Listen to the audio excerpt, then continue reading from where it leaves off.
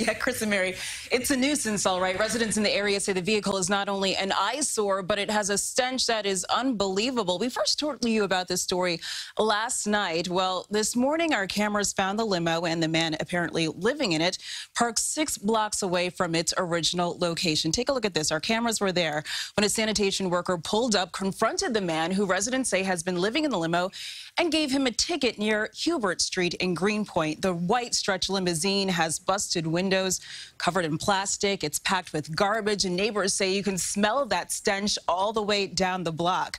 The sanitation worker this morning tried approaching the man, and here's part of that exchange. You do whatever it is that you want to do. Okay. We're going to tow it. It's okay. It has to be taken off the street. There's no plates on it. If you reported it stolen and you have a police report for stolen plates, then show us the police report, call the precinct, whatever you need to do. I'm not showing you. But if you did not report it stolen, we're going to tow it. It's ugly and it's unsightly and it shouldn't be here. That's a disgrace to leave something like that. It's spoiling this whole wonderful neighborhood. Well, after the confrontation with the sanitation worker, the man was able to produce registration for the vehicle, and then he drove off. We will keep you posted on what happens next. Chris and Mary. All right. Very interesting.